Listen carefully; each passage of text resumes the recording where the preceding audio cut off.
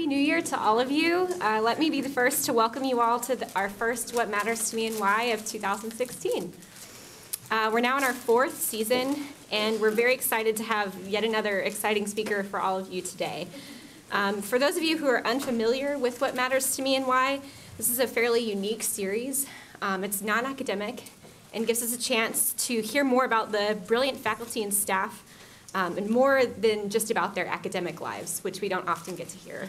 We get to hear about their exciting stories of how they got here today, what makes them tick, maybe some of their highlights and maybe even lowlights of their career that have gotten them to this place where they're extremely successful. And so yes, that's kind of what makes this series a little different than some others that you may have attended at UCI. This also gives us a chance to ask questions about some of these bright minds who we have brought here for you. Just a few details before we begin. First, you all know you have your lunches. And we have a trash cans, so we would really appreciate it if you could clean up once you're done. We want to be good stewards to our hosts here in the humanities building, so if that would be great if you guys could all do that. Also, most of you know, some of you may not though, the series is videotaped, and we have a nice library of speakers on our website that you guys can all check out if you haven't seen some of them. But this also means that if you're in the front row, there's a possibility you might get caught on camera, so if that's something you're not comfortable with, maybe in a minute you can take some time to move further towards the back. Also, you all should have received a questionnaire when you walked in, and we really appreciate it if you guys could fill this out. We really love hearing from you, feedback about the speakers, about who you might like to hear from in the future.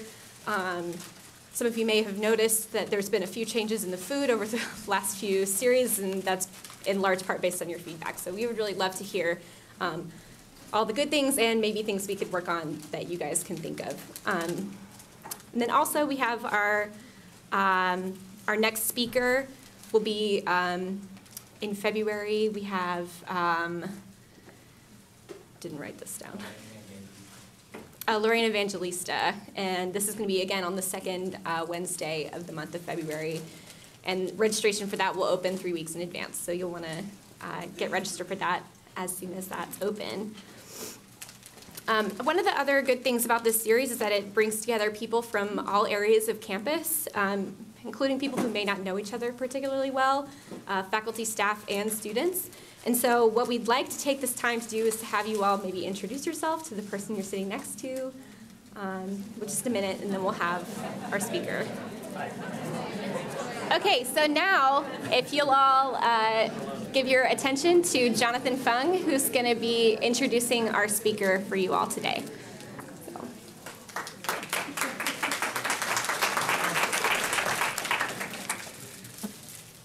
Well, it gives me great pleasure to be able to introduce our speaker today. The speaker is Professor Mary Gilly. She's a professor of marketing and also Senior Associate Dean in the Paul Meurer School of Business here. Her research is fascinating. She focuses currently on consumers' interaction with and uses of technology, and also cross-cultural issues in consumer behavior. She received her MBA from SMU, and then a PhD from the University of Houston, and then came here in 1982 as a young assistant professor, and has spent her whole academic career here. And I guess as a result of that, she now owns 150 anteaters, which is probably a record. Mary is also particularly well known on campus here for her work as a leader of the faculty. She has been chairing many important committees in the Academic Senate, including CAP, the Council on Academic Personnel, which reviews basically all of the academic personnel cases on campus, including all the promotions and tenure cases. After she was chair of CAP, she was then elected to be in the chair line of the UCI Academic Senate, so she served eventually as chair of the UCI Academic Senate.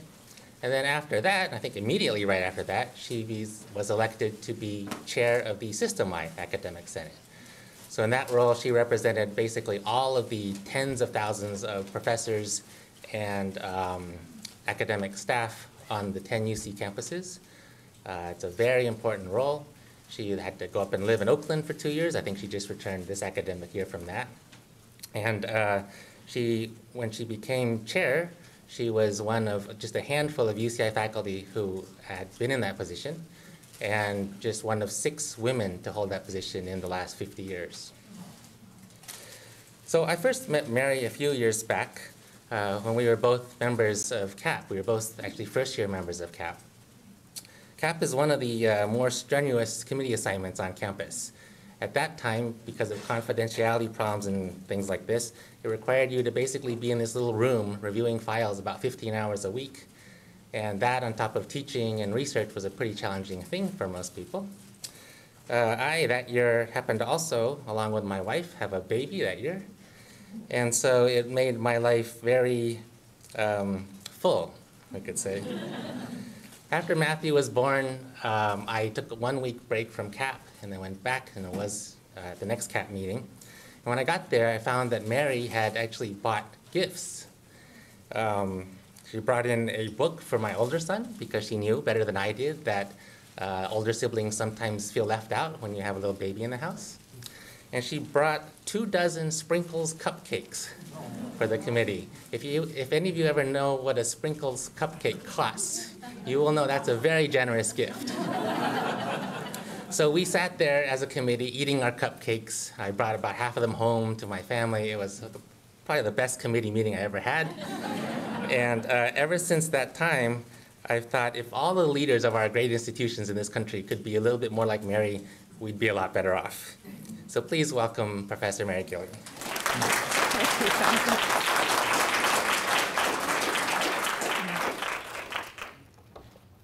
Thank you very much. It's really an honor to come speak to this group, the What Matters to Me and Why series. You know, when you look at the list of presenters, past and future, it's quite an impressive group.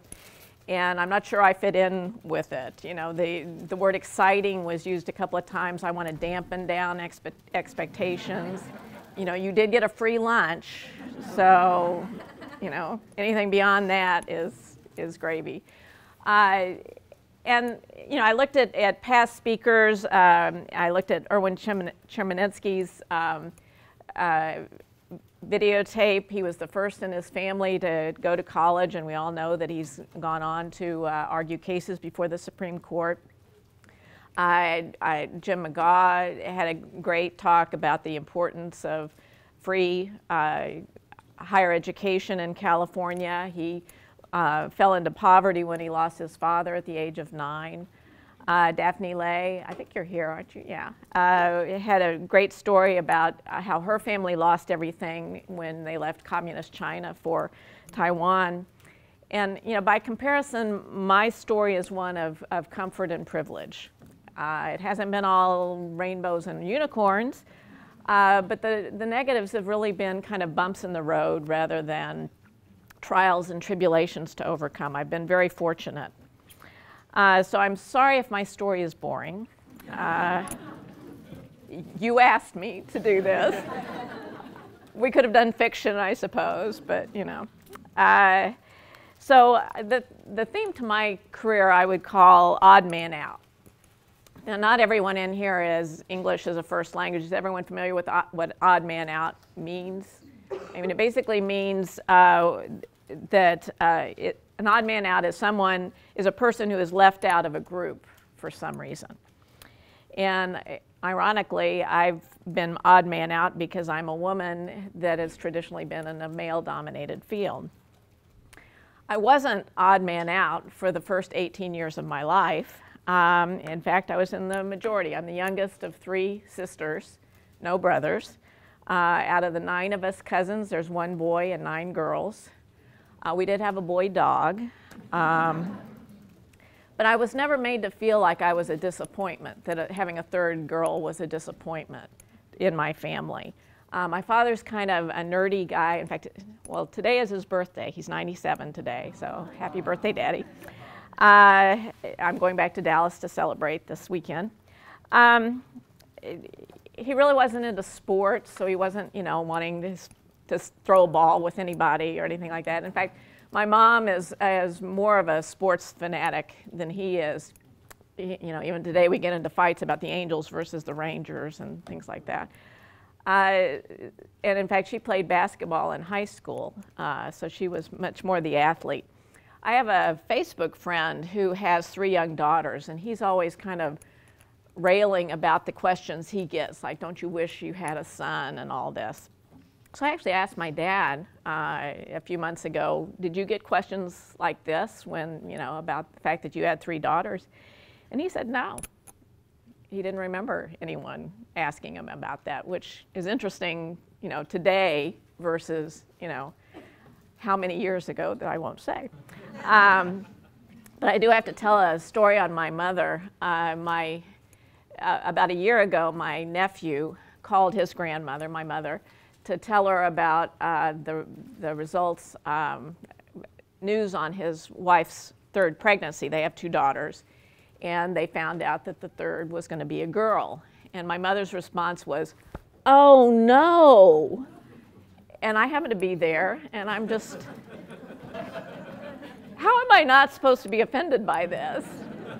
And her response was, well, I didn't mean you. So I don't know what that means. So I grew up in Dallas, Texas. People always ask me why I don't have a Texas accent. And I have lived in California for 33 years. But even when I lived in Texas and I would go to conferences and so forth, people would ask why I don't have a Texas accent. So this is a Texas accent when you're in Dallas, I guess. My dad is an attorney and a CPA. He is a very smart guy. He passed his CPA exam the first time, which I understand is quite unusual. My mom didn't go to college. She went to secretarial school and worked for a while before they got married, and then she became a stay-at-home mom. But she always did volunteer work. She worked at the Children's Hospital in Dallas, and she also worked at our church doing volunteer work. So my dad worked at a variety of small oil companies until about, he started a law and accounting practice when I was about 12 years old. And any of you who have any relatives that start their own businesses, it's very demanding and very time-consuming. But my dad was home for dinner every night with us, every single night. He had a study, and he would sometimes go and work while we were watching TV or doing homework or whatever. And on weekends, he would often be working, but he was always home for dinner. And every summer, we would go somewhere for 2-week vacation. He'd throw us all in the car, and we'd go somewhere. So, my sisters and I would, debate over, here's the line, you cross the line in the back seat, and, we'd fight. And I was probably the most obnoxious one, so I ended up getting to sit in front with my mom and dad, so they didn't fight as much in the back seat. Even my grandparents lived very close by, and we would see them probably once a week as well. So my cousins didn't live in the area, but I did have grandparents close by. So it was a great childhood. In 1st grade, I was put into an advanced class, and this really meant that I was with the same 30 kids throughout my entire elementary school career. 1 or 2 would move here or there, but basically it was the same 30 kids. I lived in the same house from kindergarten through high school. Very stable childhood. I went to a very large high school. It was about 2,200 students. It was 3 grades, not 4. And I was not the most popular, but popular enough. As an aside, when my kids were in middle school, I read a book that was recommended on parenting teenagers called Get Out of My Life, but First Can You Take Cheryl and Me to the Mall? I actually recommended a lot, and I thought it was something that resonated with me. They said that the popular kids that position is a very precarious one, and so it causes a lot of stress. And if you're an unpopular kid, you could be the subject of bullying, which is bad too. So you really want, the ideal position is kind of the second tier of popularity, which is kind of where I think I was. I was just kind of, the popular kids didn't harass me and the unpopular kids didn't, it was fine. I feel like I could have been a good athlete, but this was Texas in the 60s. And I once looked back at my yearbook, and I saw that all the sports for girls were tennis and swimming. That was it. So what I did was drill team. You want to know what drill team is? Okay, we didn't have guns or anything like that. If you're thinking military drill team, it wasn't like that. It was more like the Rockettes. So we would be out on the football field with the marching band during halftime and do our halftime show and everything. So boys, on the other hand, had football. Obviously, it was Texas. My gosh, Friday Night Lights all over again. Basketball, baseball, track and field, golf, tennis, swimming, goes on and on. This was obviously pre-Title IX. And I kind of got to live out some of my could have been a contender fantasies with my daughter, who, I got to be a soccer mom and a tennis mom with her, but I never got to play soccer. Well, I played tennis, but I wasn't very good at it. So, and my dad wasn't real athletic. My mom was, but, she just didn't encourage us that way. I was a good student, but I wasn't as good as my best friend was. My best friend was valedictorian of our class. She ended up graduating from UT Austin in 3 years. She is now a federal judge, and she was the first woman appointed federal in the East Texas District, federal district judge. I think it's kind of cool that she and I both grew up to be in professions where we wear robes. I don't wear mine every day like she does, but in fact, I was back. They had an unveiling of her portrait. And I was back there in June, and I was in Oakland and on my way back to Irvine for graduation, so I had my robe with me, so we took pictures of the two of us in our robes. It was kind of cool. So I went to Trinity University. Somebody here is a fellow alum, so she knows that. And it's in San Antonio, a small liberal arts college. And I didn't start out there as odd man out. It was really my decision to be an economics major that was the start of it. I only had male professors and mostly male students in the class. As a part of my program, I had to take business statistics, and the guy that taught that was a marketing professor, and I loved it. I had taken math statistics and found it really boring. I made an A because I would fill out the formulas right and everything. But business statistics, it was suddenly why I was doing it made perfect sense. And he was using these examples that I found fascinating about, I remember one that, canned salmon used to be much more popular than canned tuna. And the way they promoted tuna was it's not pink. Like that's an important attribute, but it worked, so I thought this was really cool. So I wanted to take another class with this professor, Richard Burr, but he only taught marketing research, which is an elective, and you have to take basic marketing in order to take marketing research. So I took basic marketing from a professor that was so boring. It was so bad. And I wonder what would have happened if that had been my only marketing class. I don't know what I would, I can't believe that I would have taken more marketing after that class because it was a real snooze. Even though marketing itself is really exciting. So it was kind of too late in my college career to change majors or anything. I was an economics major. So I decided to get an MBA. And I went to SMU, and I was one of 6 women out of 70 in the class. And I actually looked it up this morning, and that was the national average, was about 10% in 1975 of women in MBA programs. And one of the cool things that happened to me at SMU is they don't have a doctoral program, but they have faculty that engage in research. And so MBA students act as research assistants. So I was assigned to be a research assistant to 2 marketing faculty members that were working on a project, and I loved it. I thought this was the coolest thing. And so I decided, well, I'm gonna go to work for a marketing research firm. Well, 1975 was a recession, and one thing it's really easy for firms to cut back on is marketing research. They shouldn't, but they do. And so my professor that I was serving as RA for said to me, well, why don't you think about getting into a PhD program? And if you're a professor, you can do the kind of research you want to do instead of what your boss tells you to do. And I thought that was interesting. And then he added, which I also thought was interesting because I was single at the time and he was married, he still is married to a stay-at-home mom. He said, I think it's academia is a good career for women because it offers a lot of flexibility.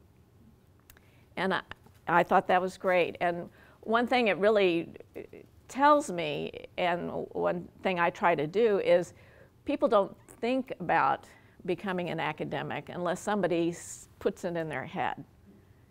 And that's one of the nice things about smaller classes and getting to know your professors is that they can say, have you thought about this, and put the idea in your head.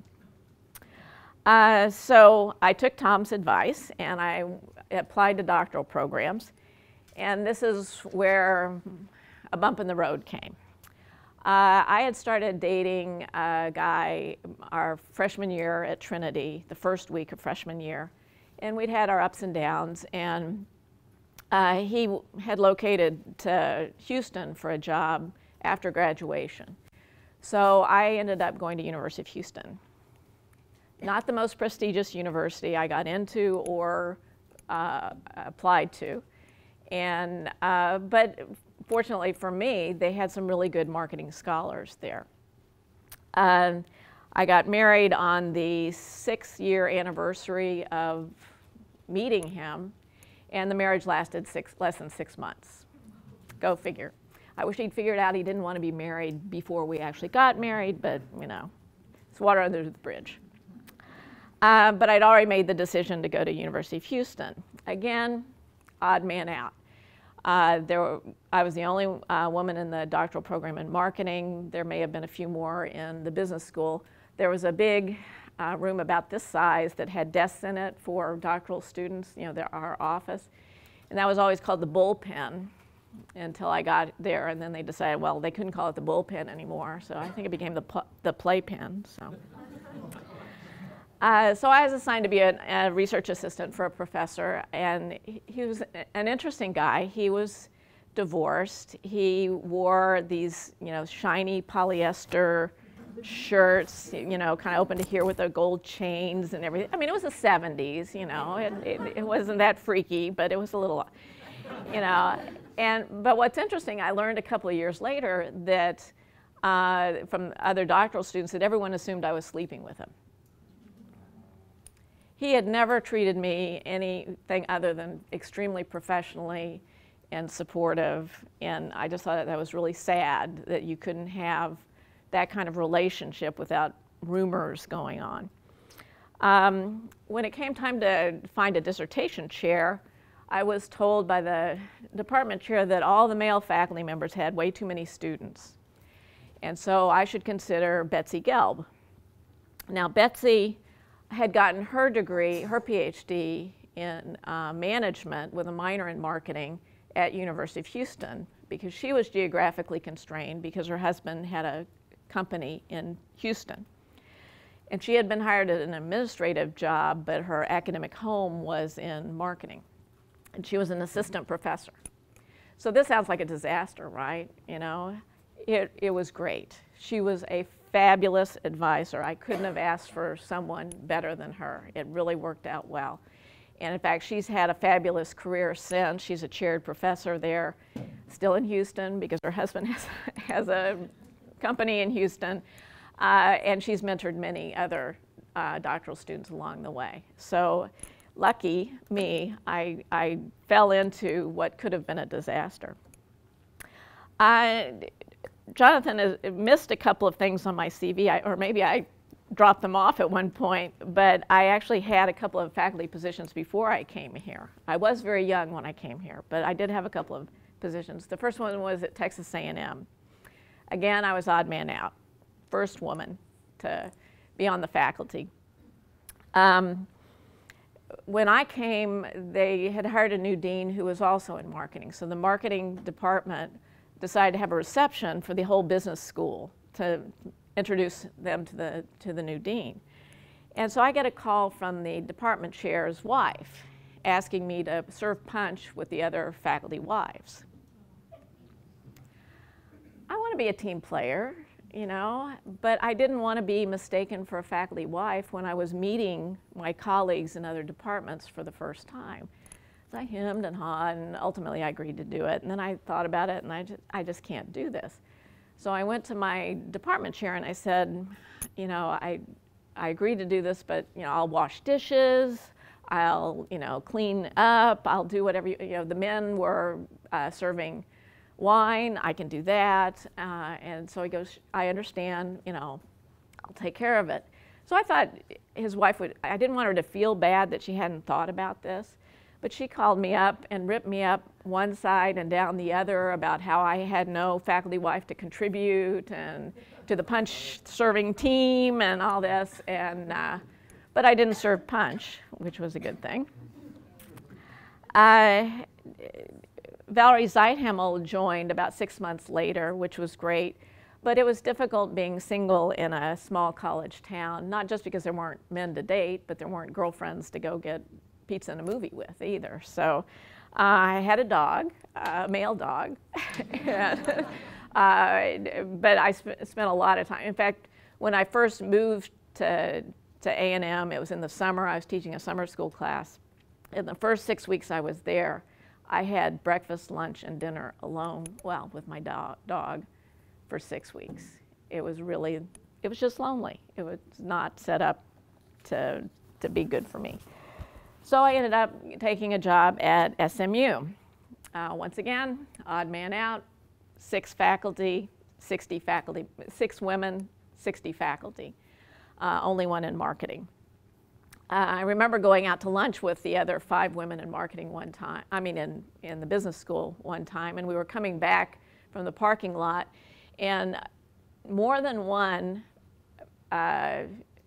comment from a faculty member, a male faculty member was, oh, are you out, you know, are you plotting to take over the school? Is it, you know, is this a coup you're staging? And, you know, I had to laugh because, you know, you see 6 male faculty members going to lunch all the time together, and nobody said, oh, are you taking over the school? Because they basically had the school, so I guess that was it. It was a very social department, and they'd go to lunch together, and so I asked the department chair, I'll teach anytime, 8 in the morning, 8 at night, please don't give me lunch time classes. The whole time I was there, I taught noon to 1. Fortunately, there were a couple of faculty members that automatically thought to include me. It wasn't that they were, oh, poor Mary, I've got to include it. No, it was just an automatic thing. So for happy hours, I'd get invited to happy hours because the department chair didn't go to those. That was an interesting experience. So I'm trying to keep track of the time so I don't make you late for class or work. I did have an experience with a student at SMU, which was kind of unfortunate, but I think it was because I was young and I was female. I was teaching a class and I handed back their papers, and it was a case write-up, and I said, you know, if you feel like the grade is unfair, I'd like you to write out why you think it is, what I missed, why my comment is off, and I'd be happy to reread it. So one of the male students comes up and he says, this is an A paper. It had a C on it. And I said, well, do it, you know, as I told the class, write it up. So he writes on, this is an A paper, and hands it to me. So I didn't want to fight about it. So, you know, I reread it. I gave a lot more detailed comments and everything. And in my office was a former classroom that had been divvied up with just dividers to make four faculty offices. And there were 3 men and the other 3. And you could hear someone drop a paperclip. You know, it was really not very private at all. And the student came in, and you know, he'd gotten my additional comments, and he started yelling at me. You know, this is an A paper, and I'd say, well, an A paper would have this, and well, I thought about that. Okay, I am not a mind reader. You know, if it's not in the paper, it doesn't count. And he kept going on, and I finally said, listen, you know, we just disagree, but I'm the decision maker here, so I think this conversation is over. And he said, no, you're not the decision maker. I'm going to take it to the department chair. So he did, and fortunately, the department chair backed me up on it.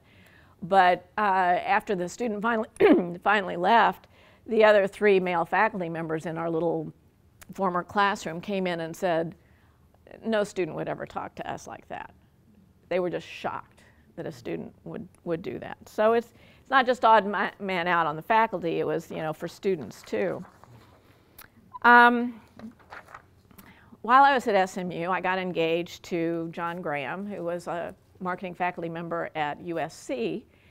And he and I met at a marketing educators conference 4 years earlier. And we would see each other at the conference once a year for like 3 years. And then we started a long distance relationship and decided to get married. I went back and calculated the number of days we were in the same city at the same time before we got engaged, and it was 33 days. So I kind of go, what was I thinking? Oh my gosh, you know, he had 2 kids, you know, it was crazy, but it's worked out. We're still married 33 years later, compared to a 6-year relationship, 6-month marriage, you know, go figure. And so we wanted to live in the same city. And I was in Dallas, he was in Los Angeles. And at the time, you're not going to believe this, you're going to think I've gone into my fiction mode, but at the time there were about 3 jobs for every 1 candidate in my field. It's not that good anymore, but it's better than in a lot of other fields. But everyone was always looking. All the departments were always looking because there was a shortage of people. So we figured, well, I'll interview at USC. John will interview at SMU. We'll see, you know, what's the best option. And the department at USC was very interested in talking with me, but the dean said, I don't want any married couples on the faculty. He already had 2 on the faculty, but they had gotten married after they got there, so in retrospect, maybe we shouldn't have said anything. And the guys at SMU, you know, took him out to lunch, but said, no, we don't want a married couple on the faculty. That'll be awkward. You'll be a voting block.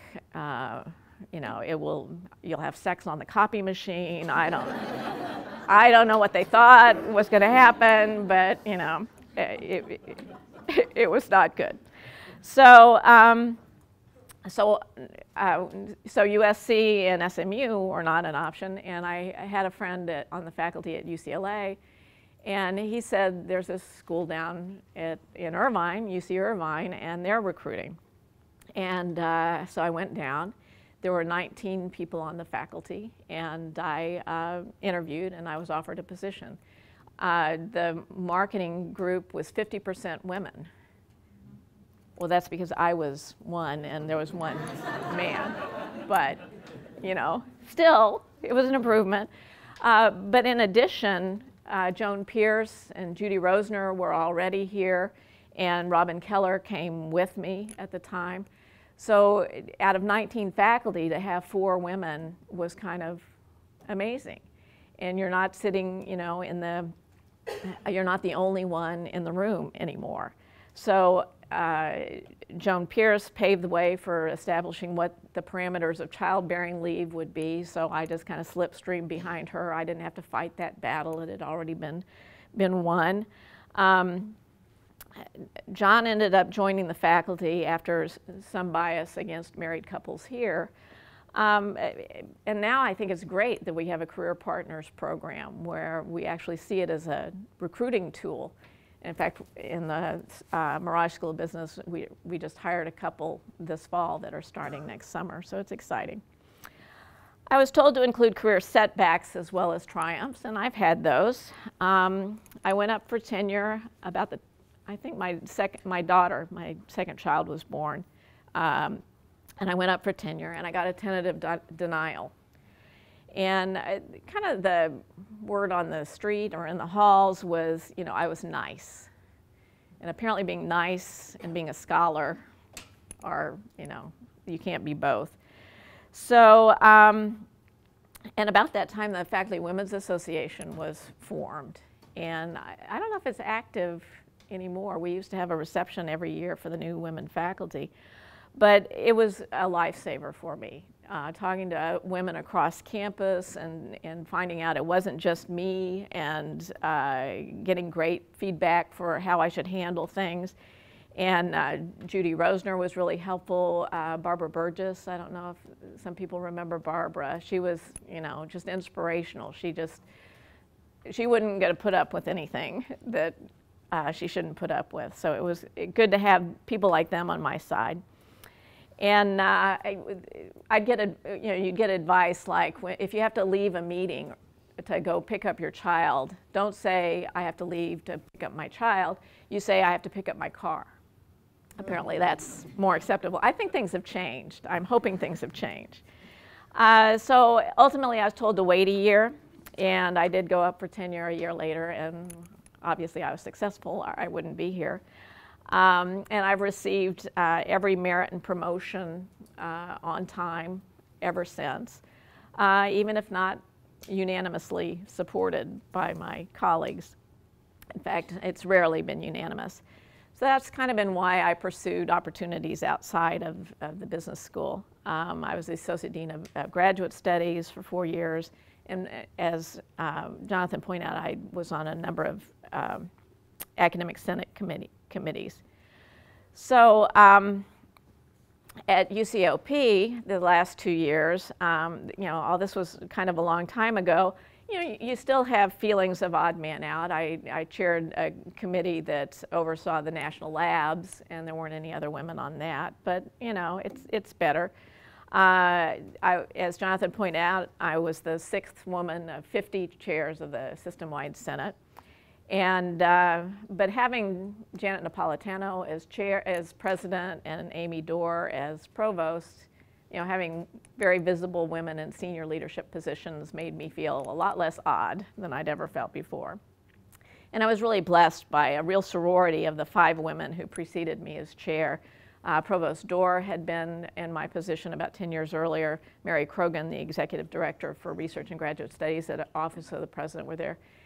Always there to help and support, and it was really, really great. Now, the Paul Mirage School of Business has the largest percentage of women faculty of any business school in the world, close to 50%. Yeah. It's kind of amazing, and Doug was asking me about this beforehand. You know, was this a strategy? I don't think it was a strategy. It just kind of happened, and I think the fact that we don't have departments means that the women who are on the faculty are less isolated. So if you're the only accounting women, at least you've got someone in marketing and that kind of thing. But I think these experiences of being odd man out made me more sensitive to making others feel included. The career achievement I'm most proud of is the Williams Quall Spradlin Multicultural Mentoring Award of Excellence. And I've mentored a number of underrepresented minority doctoral students. They formed their own little support network called the Gilly Girls, girls with a Z, so it's cool that way. Betsy Gelb is now their grand advisor, and it gets included in all their events. But I think the more diverse we become, the less any one individual will feel like they don't belong in the group, whether it's gender or ethnicity or socioeconomic background, religion, or any other characteristic that makes us feel different. We should still be made to feel like we belong. And I'm grateful to all the women and men who have made the effort to make me feel less like the odd man out. Thank you.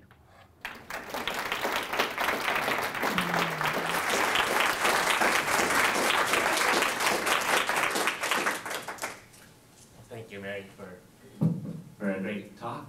Now we have some time for question and answer session. So there'll be a mic over there and one here. Please raise your hand and wait till the mic comes. We want to get your question on the videotape.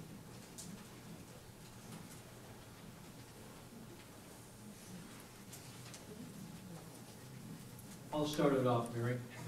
Okay. Since I'm associated with the Interfaith Center, I always like to know a little bit about our speakers' faith experience. Did you have any faith experience? I was raised Presbyterian. I'm still a member of the Presbyterian Church, and was in church choir and Sunday school and the whole shebang all through, and that's been very influential in my life.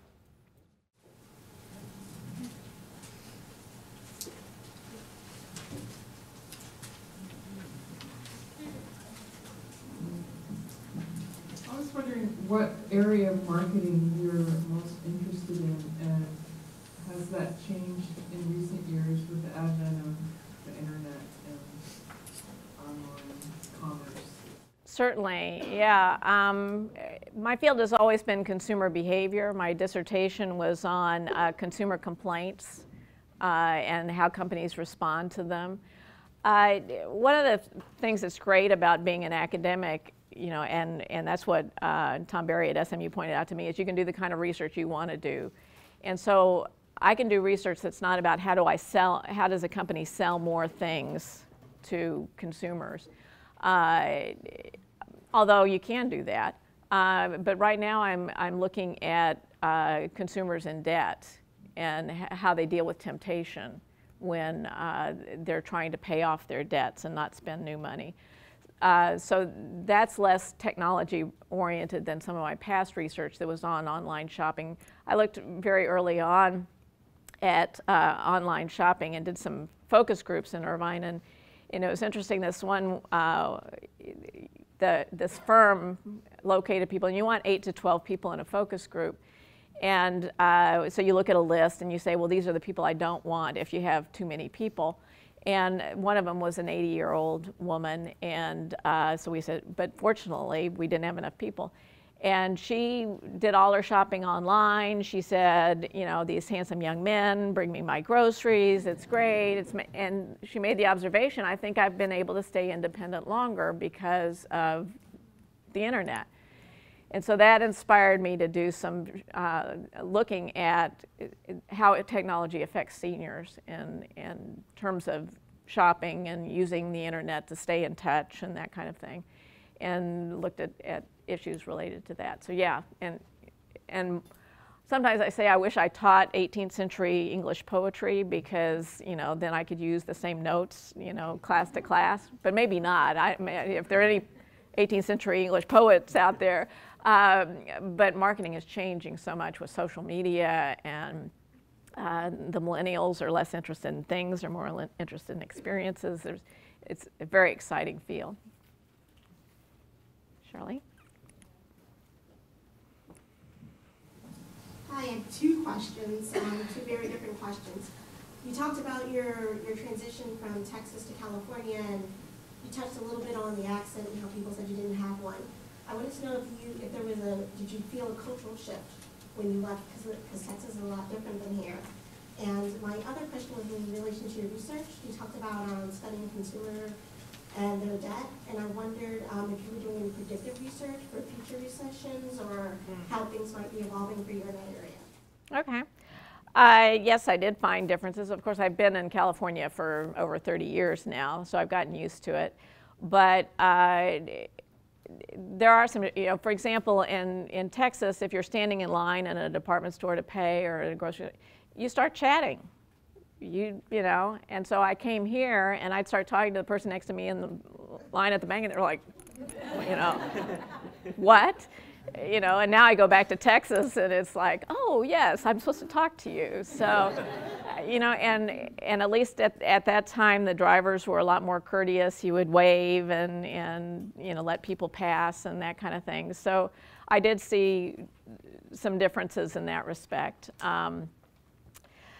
As far as my predictive research, right now we're trying to understand what types of things are there tricks and training that can happen for people in a debt management program to help them succeed. It's very much a financial literacy kind of model that if people only knew about compound interest, they would pay off their debts. And we're finding that's not the case. They have this debt and they know they're not supposed to spend money, but you know, their daughter had a bad day at school and they feel like they need to treat them, you know. So we're finding ways to kind of engage them in mindful behavior in terms of framing it as being a hero and changing your life as opposed to struggling with this. So that's what I'm working on. Do you have any advice for graduate students who are pursuing an academic position these days? I do it in marketing in the 70s.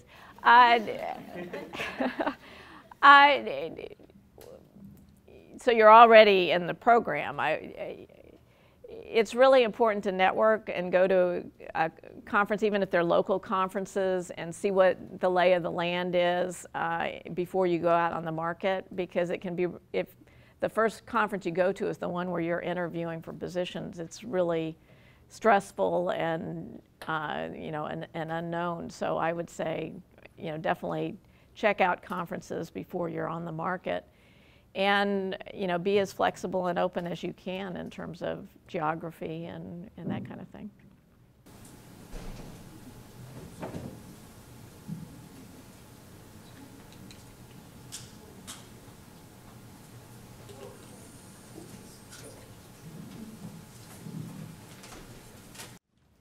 I can ask you, Jim, did you have trouble transitioning from Texas to California? Yeah, I did that as a graduate student, and I went to Rice. I don't know if you knew that. Right? I did, yeah. I did take a statistics course at UH, so, but yeah, I did notice a difference. That's the same difference you had. Although at that age, it was a little different, I think, for me. And I went to Stanford, and Stanford was kind of this amazing place, even after high school. But you didn't say a whole lot about, you know, being chair of the faculty for the whole system. Yeah. And I was just wondering, how do you feel now that you've done that about the direction of the university as a whole? Well, do we have another hour or so? It was a really interesting experience, and you really get immersed in things all UC and all higher education while you're there. Every morning I would get a clip service where it would, any article on higher education or UC or Janet giving a speech, you read it and you'd be totally immersed in it. And it was actually kind of surprising when I came back here and I would talk to some of my colleagues who were going, yeah, wasn't there something about a tuition increase proposed? And I'm just, what, you know? The lack of respect on the governor's part, the governor's staff part, and the legislators' part for UC and what we are is frightening. But it's a nationwide problem. Now most California legislators have Cal State degrees, not UC degrees. It didn't used to be that way. The legislators really don't see the difference between the two systems. There were a lot of concerns on the part of the Academic Senate when Janet Napolitano was named president, because she's the first non-academic. But it really is a kind of a half academic, half political job, and any academic that would come into that role wouldn't know the political part of it. And I think she's an amazingly fast learner. She says the right thing. She values research. She, carries the message extremely well. But this is a very recalcitrant governor. He wasn't a friend of the UC in the 70s. He's not a friend of the UC's now. We got to wait him out. We're not getting the resources we need to continue to serve the people of the state of California. And it really troubles me that back when UC classrooms were filled with predominantly white, middle class and upper middle class students, that we offered it for free, and now that we've got a much more heterogeneous student population, some, a lot more first in family to go to college, a lot more from backgrounds that don't have a lot of experience with higher education and need support, we're cutting back and charging tuition. It just doesn't seem right to me.